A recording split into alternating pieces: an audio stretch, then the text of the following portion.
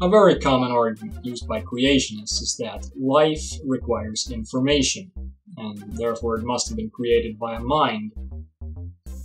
I'll let an idiot from the Truth Group explain. DNA contains information, therefore the laws of information science apply, which means the information in DNA couldn't have spontaneously generated, and that a mind is behind the information. Period. No exceptions. Okay, so I suppose the thing to ask now is what the laws of information science are, but first I'm gonna have to explain just how stupid this is. Information science is an interdisciplinary field of science that deals with how to store, organize, retrieve, and distribute information. It deals with everything from how to best organize the books in a library to what websites are blocked in China. It doesn't address what information is, how to quantify it, and how it's generated. Such questions are handled in the branch of applied mathematics called information theory, which is used in fields such as data compression, coding, cryptography, and to some extent, quantum mechanics, and, the study of so-called molecular codes, such as DNA. Creationist stupidity never ceases to amaze me. They're even wrong about which field of science they're wrong about. So, now, what are the laws of information theory? Number 1, matter doesn't spontaneously produce information. Number 2, only a mental source, intelligence, can generate new creative information. Okay, so according to information theory, the following quote is incorrect. A physical system, or a mathematical model of a system which produces a sequence of symbols governed by a set of probabilities, is known as a stochastic process. Any stochastic process which produces a discrete sequence of symbols chosen from a finite set may be considered a discrete source of information. The same source gives the example of a mathematical process that generates a random sequence of letters. Clearly, this is not a source of information according to the laws of information theory, since information cannot be generated by physical or mathematical systems that have no minds. So, what's the source I quoted? Oh, the 1948 paper by Claude Shannon, which became the foundation of information theory. I'm linking to it in the description, but here's a spoiler for you. The word mind is mentioned exactly 0 times in it. Now, I'll grant you that there have been advances in the field since it was first created, but I seriously cannot find any scientific source that mentions these so-called laws of information theory. Anyone care to provide one? Let me guess. Common sense. Because first of all, it's just common sense. This whole thing is based on a fallacy of equivocation. That's when you change the meaning of a word in the middle of the argument. For example, things that are light are not dark. Feathers are light. Therefore, feathers are not dark. In the creationist argument, the word causing the problem is, of course, information. What is information? Information. Yes, but what is it? Information. Yes, but what is it? Information. Didn't think so. In information theory, information is simply a sequence of symbols. What's a symbol? Well, simply put, anything that can be of significance and can be distinguished from something else. Anything that could be assigned meaning.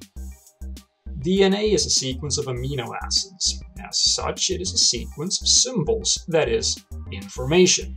Creationists will hear that and then go on to assume that this means DNA is literally similar to written text, just because both qualify as sequences of symbols. You know, information.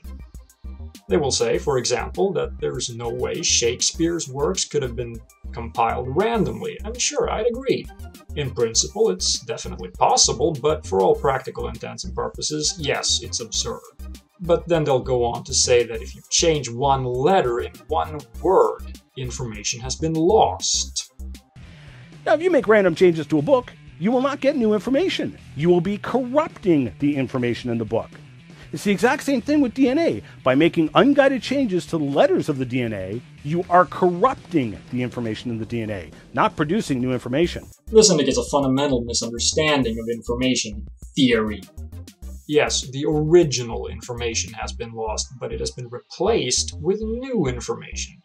In fact, you can replace every single letter in Shakespeare's works, and while you have completely destroyed the original information, you have replaced it with the same amount of new information. Yes, even if the letters were selected at random. Here's an experiment you can do at home. Open Notepad, or the equivalent thereof. Write a 5-letter word that you think has great significance. I'm gonna pick a word that I'll assume you will find very significant. Jesus. Clearly there's information there. Save the document and check its size. If you use Notepad, it should be 5 bytes, 1 byte for each character. Now open the document again and replace the word Jesus with a random sequence of 5 letters. Let's say BTKMD. This means nothing, right? Save and check the document size again. It's still 5 bytes. How can this be? We've replaced information with random gibberish. The information has been destroyed. It should be 0 bytes, right? Well, the reason why it's still just as much information is that it's still 5 letters. What the sequence formed by those 5 symbols means to the reader is completely irrelevant. If you think BTKMD, or whatever sequence you picked, is less information than Jesus, then you are not using the word information as it is used in information theory. And then I have to ask, how can you say that a sequence of amino acids qualifies as information? Does a random sequence of amino acids count, or only one assembled intentionally by an intelligent entity? How about one that came about through gradual changes that resulted from random mutations followed by natural selection? Does it matter to who or what it has meaning? What if it means something to someone or something other than you, specifically? Is it junk then? Or is it information? I can only grant you that DNA is information, according to some definition under which information requires a mind, if you first demonstrate that DNA has to be assembled by a mind. But that's the conclusion you're trying to reach. That would make this a circular argument.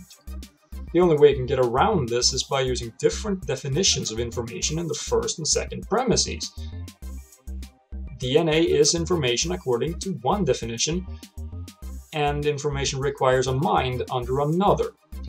It's no longer a circular argument, but because of the equivocation, it's still invalid. Science fail, logic fail, all in all, a typical creationist argument.